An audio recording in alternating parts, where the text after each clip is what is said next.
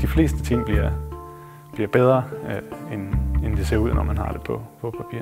Altså, betingelserne, kan man sige, for det her projekt, er også det, der er med til at gøre det fantastisk. Hvis ikke der var nogen, der havde sagt, jamen, I skal passe på omgivelserne og gemme museet væk, fordi vi ligger i et beskyttet klitområde. Og hvis ikke vi havde haft historien at læne os op af fra den gamle bunker, jamen, så havde museet jo ikke set ud, som det ender med at gøre. Vi har sammen fået skabt et byggeri her, som er noget helt særligt, og som jeg synes kun kan ligge lige her.